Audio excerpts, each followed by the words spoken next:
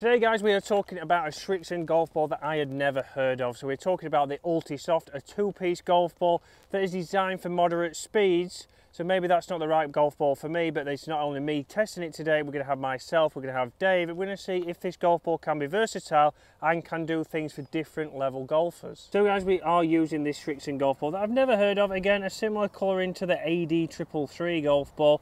A good alignment aid on the edge, but like we mentioned there, this is designed for moderate swing speeds. It's a low compression golf ball, so perfect for somebody who maybe doesn't have as much speed. If you're somebody who doesn't have much speed, just like Dave, who's laughing behind the camera, then it's perfect. It might still get you that extra distance. It's going to get that energy into the golf ball to still get you getting your drives out there, still hitting shorter irons into the green, but also it stays giving you the control. But that's one big thing that I always question, these golf balls that say they obviously feel soft but go far, but then are great around the greens. How can it do all of those things for the price? These are coming in at just around about £22, so let's put it to the test. Again, a soft feeling golf ball. Let's see how it flies. Again, we should be expecting two-piece cover here to launch maybe a little bit higher than normal. But now a good strike there, a solid strike, nice and low launching. Running out there. It's a little bit wet out here today. We are getting into winter. It will be placing, but interesting there, didn't just pop up off the club, but what will it do for Dave? So guys, you'll see here the feel is the softest ball, which is very interesting when there is obviously the soft feel golf ball on the range from SRIXON. Again, distance, long flight, mid to high, which I've proved wrong certainly there. Construction two-piece and greenside spin mid and driver spin low. So saying everything that it's going to do for us there. So it should be a mid to high flight. Dave hopefully will prove us right here, but again, Dave is normally going to hit a low flight, but let's see what he feels. Well, how does the ball feel to him? Because obviously feel off the face is a massive thing when choosing a golf ball. Well, we've got the mid to high flight, Dave. I'm happy with that flight, Chris. Happy with the flight? Feel off the face, Dave? Did it feel soft? It did. It did feel a bit soft, which is unusual because I can't normally feel any difference with balls off the face. But yeah, and you've normally used the AD333, haven't you? Yeah, how I would have. you say Yeah. it compares to that? It feels softer than that. So, awful name, but it feels softer than that. Awful name. That seems to be the general consensus. But let's get down there, guys. Let's hit some irons. Let's see what we can do with that. And then let's talk durability. So guys, when we're talking obviously golf balls that are a little bit cheaper and we're talking two-piece golf ball, the biggest thing that we start to worry about is durability. Are they going to last as long? And that's what we're going to test today. We're going to play a couple of holes. Dave's going to hit quite a few shots with these, even around the greens, and see, do they scuff up with wedges? Do they scuff up? Has it scuffed up there with hitting a 5-wood off the tee? That's what we want to see, because, but £22, not a bad price for a dozen. We know that you can get 2 dozen Kirklands for that, but we know that that's not always the right golf ball for you. You might need something that launches a little bit higher, has a different cover, has a different construction, and that's what we're trying to show here with Dave. But I certainly like the feel of the golf ball. It'll be interesting to see how it reacts into the green. Can you control the spin, or is it just going to run out? So Dave, you're going to clean and place this, but you said you're going to hit a hybrid here? Yeah, we'll give it a try. So you've just switched over to the 11 hybrids recently, and again, reason for that, Dave, was to get some more launch than your irons, wasn't it? Yeah, I've really enjoyed the Tacoma irons, but I think for me, the more a summer iron or a summer club, and the hybrids, I get more height and a bit more carry, whereas with the irons, they're probably going further. The 4-iron probably goes just a little bit further, or the similar sort of distance, but it's a lower flight. Lower flight and doesn't carry as far. So. Yeah. Perfect. So it'll be interesting obviously here with this golf ball to see obviously how it launches. So you're going 4 hybrid? You read my mind, Chris. 4 hybrid. Look at the man of the head covers. Right, let's see how this goes then. Man of the head covers. I'm sure we'll get some comments on head covers, Chris. You always do. If anyone wants to get Dave's big birthday yesterday. If anyone wants to send him some new iron head covers, feel free. Should have brought the 60-degree out, shouldn't I? The big 6-0 for Dave. He had a great day out in Leeds. Certainly was. Not watching football, although they did win yesterday. We did, yeah. So even a slip there, Dave. Yeah, back foot slipped a little bit. I should have. That's a nice mid-flight there. Yeah, should have studs on it. Strike-wise, again off the face, feels good. Yeah, it feels absolutely bob on. I wouldn't expect any better strike from a a top premium quality ball. Yeah, and you can't really tell the difference, and that's one big thing we talk about, isn't it, Dave? That you don't always tell the difference, but to the eye, looks a good flight. Yeah, it's, as you know, Chris, a slightly higher flight is better for me anyway, because I do them a bit too low at times, don't I? Yeah. Right, well, I'm going to try now and see how high I can hit this. See if I can reach the green. I'm going to clean this and then start to see how high I can get this. Again, I hit 5 wood off the tee and it launched low. Let's see now, can I get this to launch a little bit higher? And this is, for me, when choosing a golf ball, it's about, obviously, how versatile is that golf ball? Can I get it to go high? Can I get it to go low? Because we're not always going to be playing in the same conditions. Sometimes we might be playing in the wind and want it to go low. Let's see if I can get this nice and high.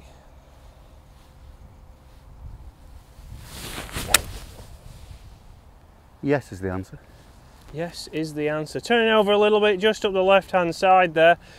Hopefully we should find that. But you can see that I did get that to launch higher, probably 4 times the height. So the golf ball will launch. It still looks like it's gone a good distance. So for me so far, a great golf ball, but I'm just struggling to see where this golf ball fits into the range. We've got the soft feel, we've got the AD333, which is obviously a very popular golf ball.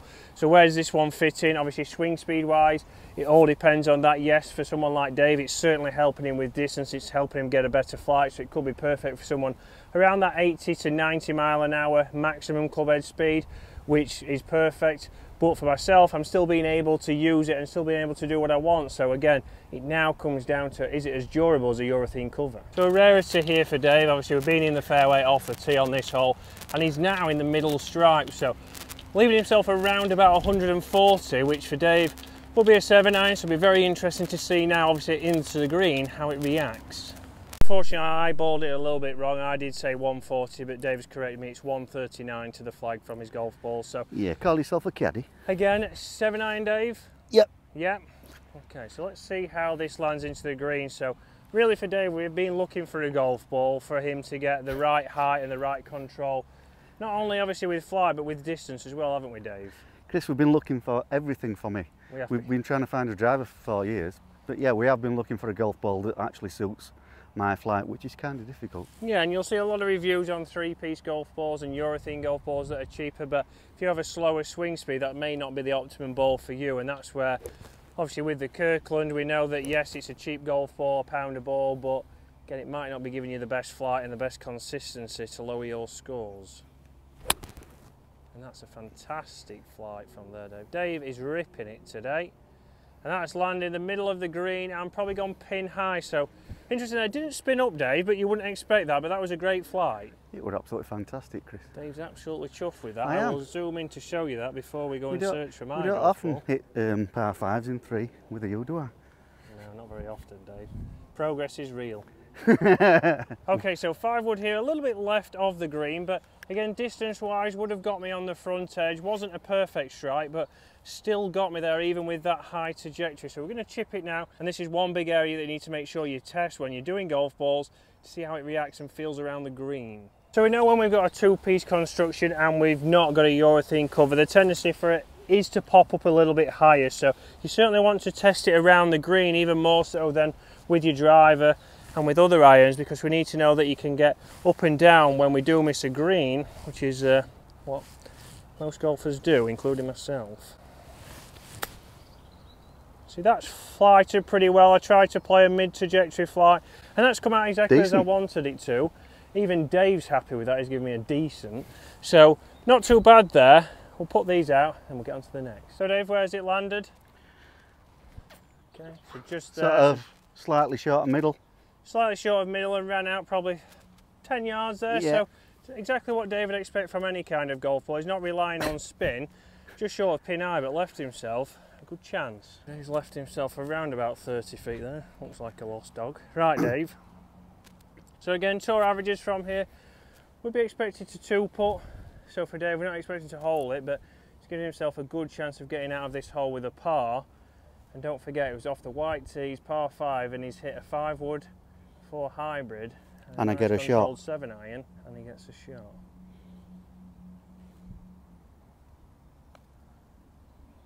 Although a 2-piece ball, it's still done the job without having to use his driver off the tee, then hit a 5-wood. He's been able to get enough distance, enough control with a shot to walk get out off of here. With a par. 5 for 4. Right, yeah, so one big thing like I showed you on the tee is it has got a fantastic alignment aid on here, so for lining the golf ball up to help you get a little bit more consistent on your start line. You can use this on the tee, but also with putting to give that a good roll. Oh, and that was for the half as well. Unfortunately, a fantastic roll, a little bit of a misread.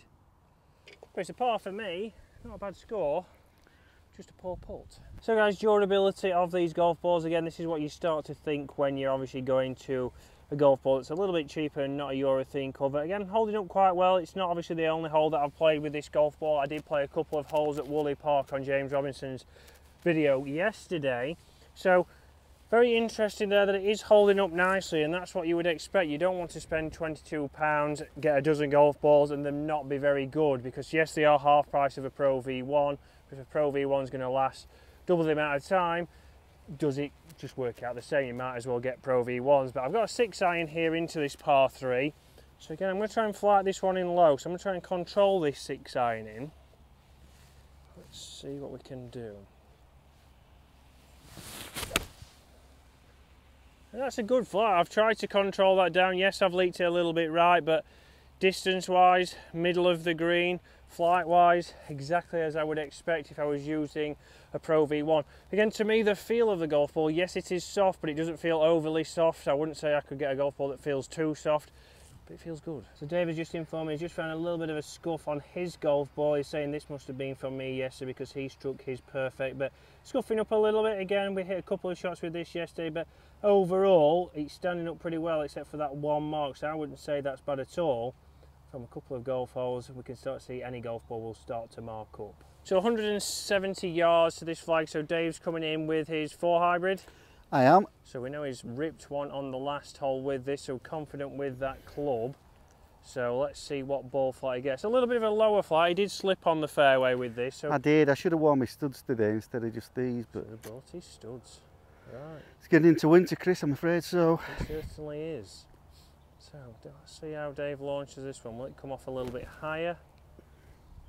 More importantly, is he consistent with distance? A little bit higher, Dave. Yeah, bit Leaking fadey a little as bit well. right like mine.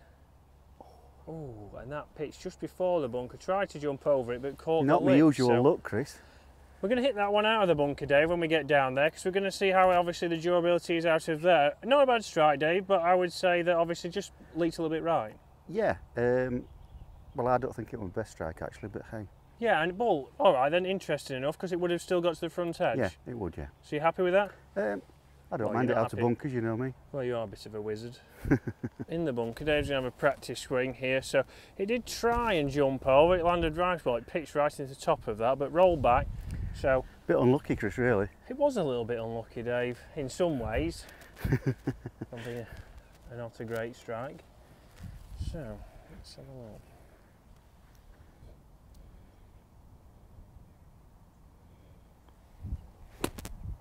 That's a fantastic shot from Dave, as we come to expect.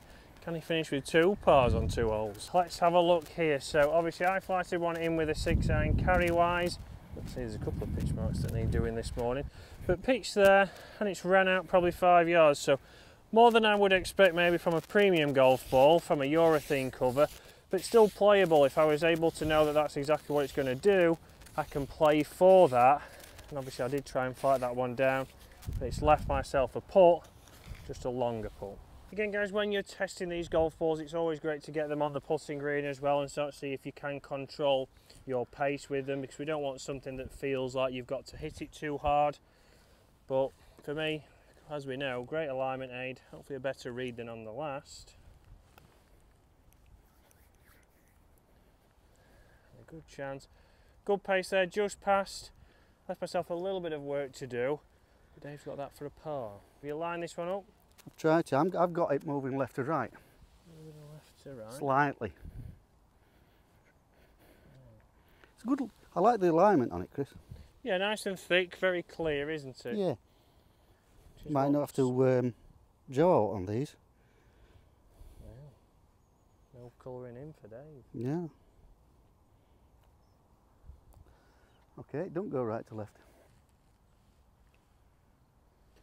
Well done.